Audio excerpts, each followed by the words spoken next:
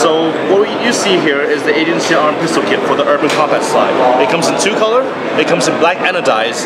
That's to keep the cost low, and so people like to circle whatever color they want. They can do that, and it comes in agency gray. Agency gray in the whole world, there's only 2 places they can get this color: Blown Deadlines and RWA, because agency arm authorized these 2 colors to us. All right. So that's gonna bump up the price point by around $80 US more. What you're not seeing here though is the Agency Arms membership. Okay, membership, it's Agency Arms said that they like to extend the membership to the airsoft community as well.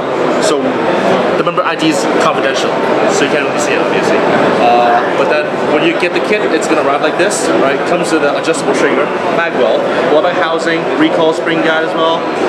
The outer barrel is stainless steel, so no matter how you rack it, it's gonna be very, very durable.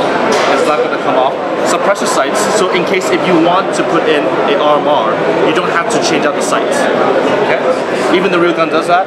It comes with battle plate, as you can see. Now what you see on display here is the agency gray color. It comes in black. Now, you're probably wondering, what is this model? Now, there's a little story behind this. One of the owners of Agency Arms, Michael Parks, his father passed down a pistol to him, a Glock to him. And he would like to pass down this pistol to his son in the future, but he'd like to add his own history to it. So he has his co-worker, his partner, Randy, designed a special design.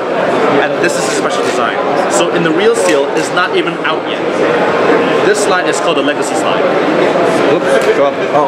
So as you can see here, a little bit difference. The top slide is ported instead of a regular cut, okay? And there's no RMR.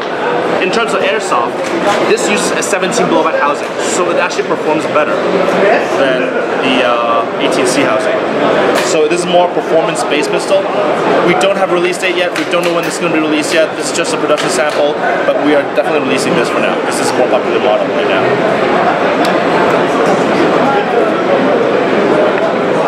This is a different model right now.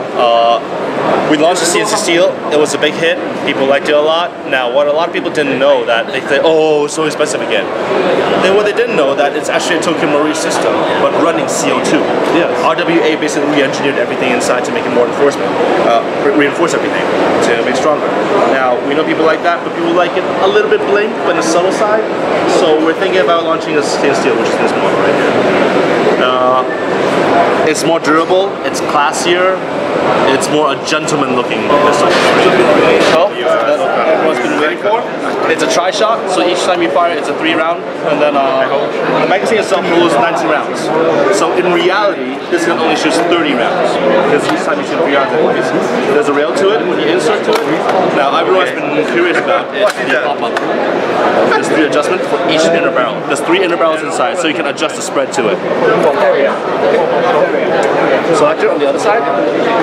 Safety, semi, safety, semi, full auto. This gun comes pre-installed with a MOSFET in it, so the trigger responds each time it completes a full cycle. Now, in the back here, Tokyo Marui suggested using a NiCad battery instead of using a LiPo, because there's a detector inside. If the pressure is too high, it will not make the gun run. If the electricity pressure is too low, sorry, I can't talk today. You mean the current? Yep, the current is too low. It will not work as well. Yeah. So that's why they always suggest is running the 8.4 NiCad battery. Everything's a very solid build. Polymer, plastic casing. The only problem is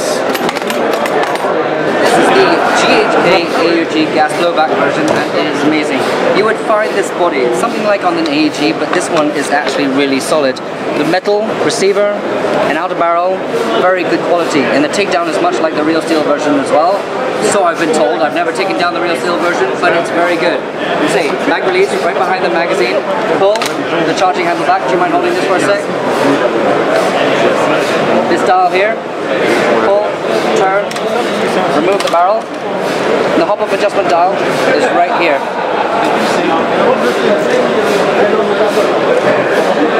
Insert back in. Bob's your uncle. The bolt right there. The hammer sounds a bit naff, but it does have a two-stage trigger as well. Just make sure that this is protruding on the left side. If you want semi, you just pull it slightly.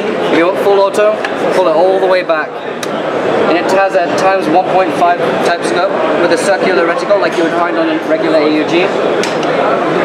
And it is fantastic. Shoots at around 330 FPS, I believe. And it's very accurate.